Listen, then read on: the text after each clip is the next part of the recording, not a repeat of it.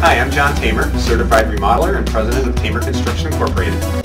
Hi, I'm here today with Hallie Bowie. She is a professional home designer and specializes in remodeling projects, and she is a green certified architect, and she's part of our Tamer team here.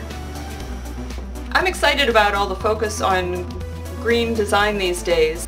I'm certified through 2 different professional organizations and went through extensive training with both in learning about green design. First of all, Hallie, what does green mean when it comes to our homes? Green design basically means that a home is energy efficient, that it uses renewable resources, and that it has good indoor air quality. That sounds like something that everyone could be interested in. Can any house be made more green? Absolutely.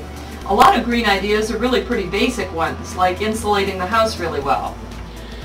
Does that mean that any project can be a green one too?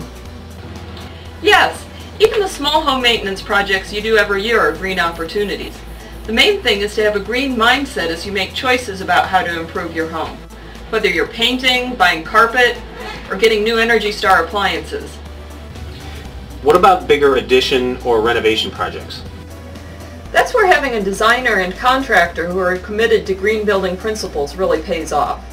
Building scientists have learned a lot about how houses work in the past 30 years, and green professionals know how to put that information to work for you and your family.